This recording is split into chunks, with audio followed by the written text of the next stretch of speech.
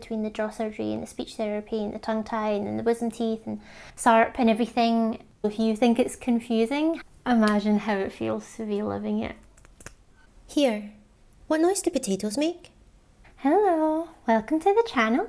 My name is Cassandra and this is where I talk about my life experiences and lessons learned to try and help other people who might be in similar situations. If that sounds interesting to you, then go ahead and subscribe if you haven't already. This video is part, I don't even know anymore, of my adult tongue tie journey and vlogs that I've been posting here. If you have missed any of the previous ones, you can go ahead and watch them first here. In this video, I'm going to be giving you a little bit of an update on my progress post-frenectomy, frenuloplasty, tongue tie release. It's been about 2.5 weeks now since I had the procedure done to release my tongue tie. And earlier this week I went back to the surgeon for the first time, asked them for their opinion about how successful or not that the release was, and I also went back to my speech therapist for the first time and got her opinions on that as well. So before I get into that and tell you what they said, I will just give you a little bit of an update from me in terms of how I am doing and how things are progressing. So when I went back to the surgeon a couple of days ago, there was only one stitch remaining. So they took that out, the rest sort of came out on their own and throughout the process of eating. And I've also been massaging along this site every day as well to try and help break up the fibres so that it doesn't reattach. I'm obviously doing that very gently and hygienically. Even when I'm talking now, I can definitely still feel tightness in the site where I had the tongue tie released. It does seem to be healing very well, but it's also still actively healing, so it's definitely still not all the way healed. I am eating mostly normally now. I'm still kind of avoiding like hard nuts and hard carrots and things like that, and mostly actually because of my wisdom teeth. I had all of them removed about 1.5 months ago, but the tongue seems to be able to handle eating much better than it could the last time I spoke to you. If you remember, eating was incredibly painful and I was like feeling like I was going to pass out every time I had a meal. So thankfully it's not like that anymore. I'm brushing normally. I'm not taking any pain medication.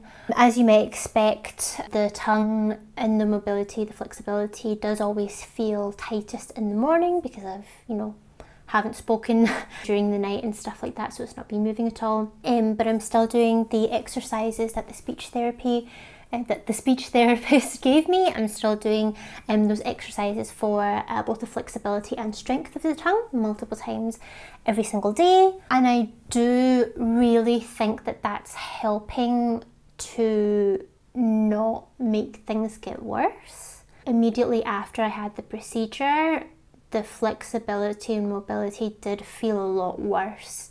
And I would still say 2.5 weeks later, the flexibility and mobility is the same, if not worse, than it was before the procedure.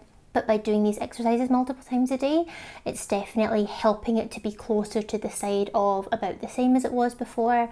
I can tell that it's very important to keep doing them. In regards to when I'll have better flexibility, when I'll suddenly be able to touch the roof of my mouth with my tongue like other people seem to do, I don't know. So I also talked about last time how I wasn't convinced that the release was completely successful. So I spoke to the surgeon about that. It was actually a different surgeon. It was kind of like a double appointment. I went to remove the stitches and have a checkup after this procedure, and then also to have a pre-surgery consultation for the SARP surgery that I'm having in a couple of weeks' time. So the SARP surgery is being done by my main surgeon, who will be doing my main bigger jaw surgeries, but she's not the one who actually did the tongue tie release procedure. I believe she is the one that I saw and the one who's my main surgeon.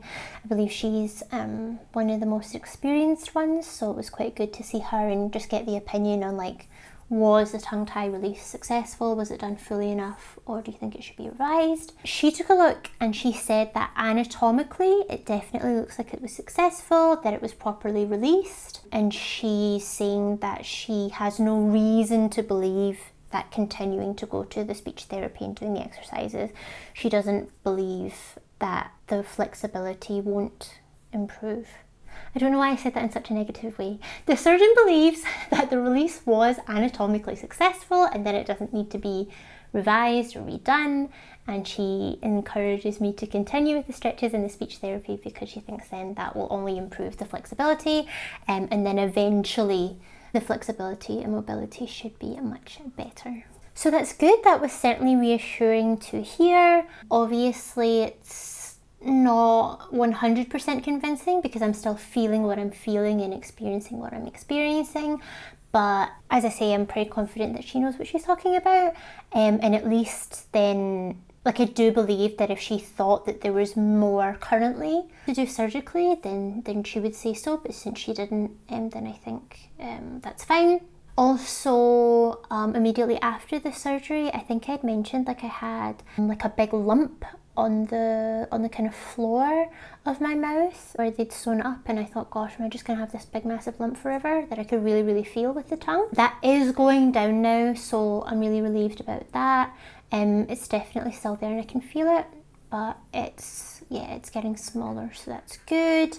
And I hope that you can hear that my speech is back to being clearer again. I pretty much don't have a lisp at all, but as I say, I'm definitely still feeling tightness and a little bit of restriction, so maybe I'm still slurring a little bit. And then when I went back to the speech therapist for the first time, I was supposed to see her before, but she was sick, so she had to cancel the other planned session that we had. So saw her for the first time yesterday, and she also thinks that there's been a lot of improvement since the last time we saw each other a couple of weeks ago, because she was also on holiday, and that she gave me like I think 7 or 8 exercises to do, and so she said that she does think that things have improved since I've been doing those. And then she gave me another one also to do for the flexibility, because I'd mentioned to her that, you know, I really don't feel like that's any better, if anything's worse. And I asked her as well if she's had other patients who have had a tongue tie release and how that's been for them. And she said, as you would expect, but it's just nice to hear it, that, you know, everyone is different, and sometimes her patients after the release, they do get quite a bit more flexibility straight away, and others it doesn't really seem to be that different at first, but then when they keep going with the speech therapy and the exercises, that it does improve then. So I think I'll just then fall in the latter category, and yeah, once this is all healed up, we'll see how things are. I've heard that sometimes as well, like a further tie sort of reveals itself after a while. I don't know, but I do know that if for any reason they believe that they should do more, then I definitely have the option to have it revised, because I'm having all these other surgeries anyway, so they've told me at least twice now, if we need to do something again, we can just do it like during one of your other surgeries. So it's all good. And when I get this SARP surgery in a couple of weeks, I did a video on that here, they will also cut into the top jaw exactly across where the lip tie is.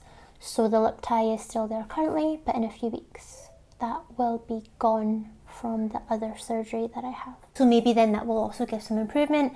If you remember, the surgeon said that they didn't stitch the incision all the way up because the lip tie was so tight, and they thought that doing so might increase the chances of relapse. So that's really interesting, and yeah, it means I think that there's potential that once the lip tie is also released, then maybe that, you know, also helps with releasing the tension on the fascial layer and with the flexibility and stuff like that.